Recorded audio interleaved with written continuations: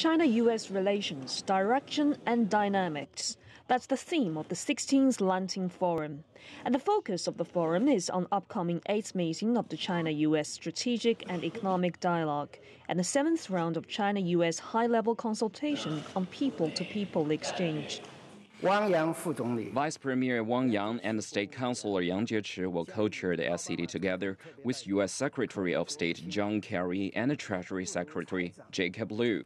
Vice Premier Liu Yandong will join John Kerry in hosting the CPE. The s&ed and the CPE will have a joint opening ceremony and other events, such as a special joint meeting on climate change and a roundtable discussion among entrepreneurs. The last few s&ed meetings have been making progress in areas like promoting the rule of law, strengthening regulatory transparency, and encouraging economic reforms. Officials said there will be a number of key issues to be discussed this year, including global excess investment liberalization and macroeconomic rebalancing. China-U.S. economic dialogues have an outstanding feature. That is, both sides will not avoid any problem. Both sides will have frank exchanges on any problem via dialogues. Besides that, the economic teams of both countries are in constant communication.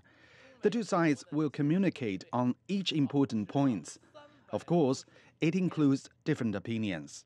As the largest developing country and the largest developed countries, we have quite an amount of shared interest. But in the meantime, we also have some differences. So this mechanism plays a critical part in addressing the problem and advance the common interest. China and the U.S. have deepened roots in its relationship in all dimensions: economic, scientific, cultural, and personal.